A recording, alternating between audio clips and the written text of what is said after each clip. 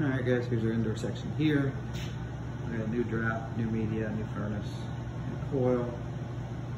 We have an air scrubber, humidifier going in. Rework gas line, rework electric. We'll be doing PVC venting on this one, so we need to put a 5-inch cap in the bottom of there. We'll take our PVC venting out the back side of the house. And I'll show you the outside of the house when we go out that way.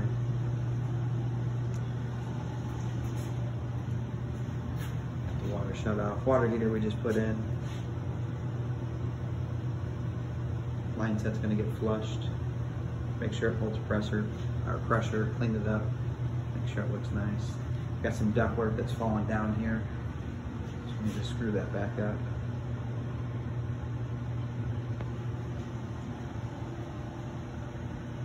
Floor drain is here.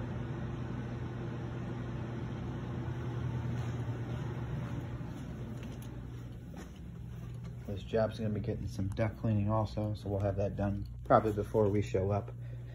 Got electrical panel down here. So we're gonna be putting a whole home surge protector on this one too. So AC is top left, marked for 40.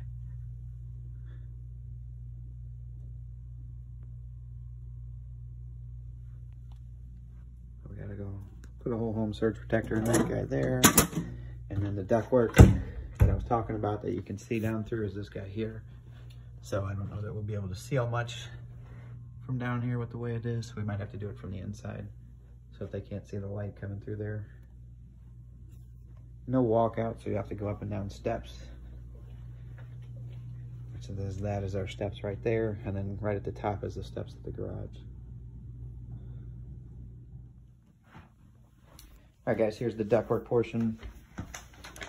So you can see down there where you can see light coming through.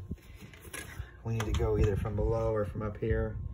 Put some tape in there or some silicone to seal it up so you can't see the daylight coming through. And then we got this register, which is behind this door for the bathroom. Once you take that grill off, right there, you'll be able to see that boot's not even really tied in. It's got one screw on this side holding it in. We need to fix that.